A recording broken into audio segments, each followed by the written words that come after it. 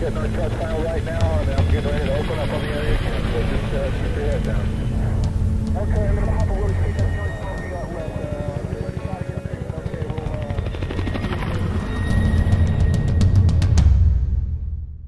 Think Snow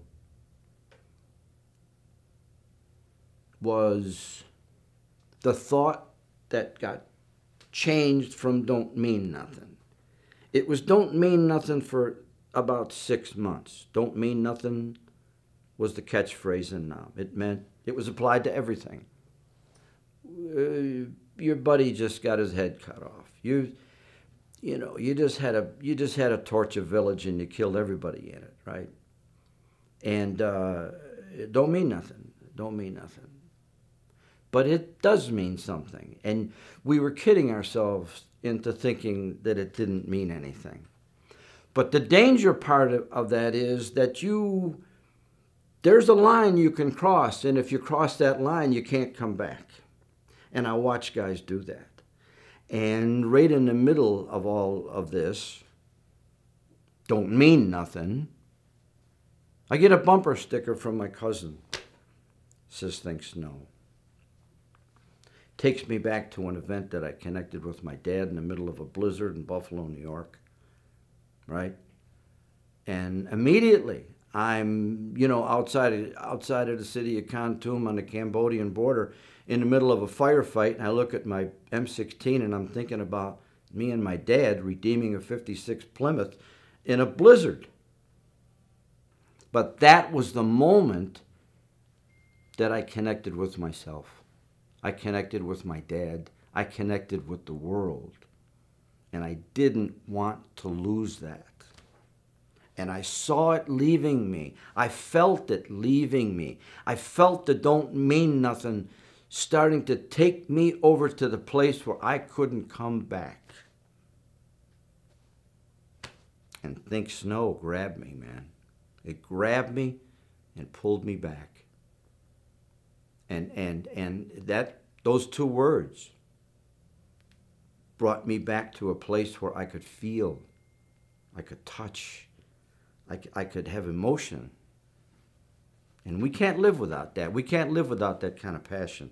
None of us can live without that kind of connection.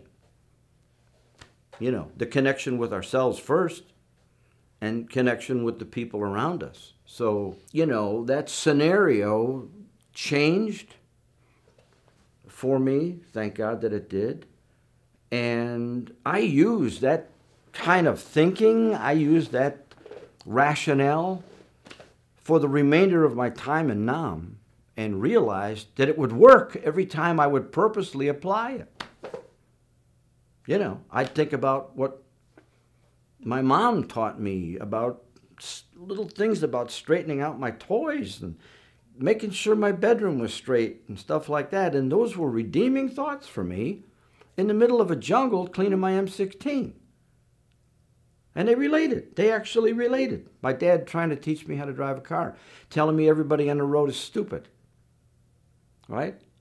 But you're not stupid. You got to drive around all these stupid people. But you know what you're doing. Well, guess what? It turned out to be the same thing when I was walking point. I got a bunch of stupid people around here. I got a stupid first lieutenant. I might even had a stupid president and a stupid Congress that put me there. But by God, I'm not stupid, and I'm going to get out of this jungle. So the thoughts that would, kind of overwhelm guys, and I watched this happen. I watched guys hug trees and flip in a firefight when you're losing more than you're winning.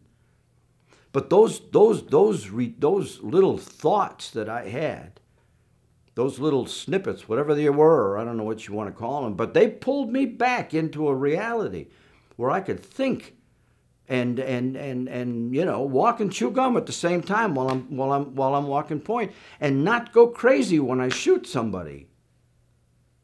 And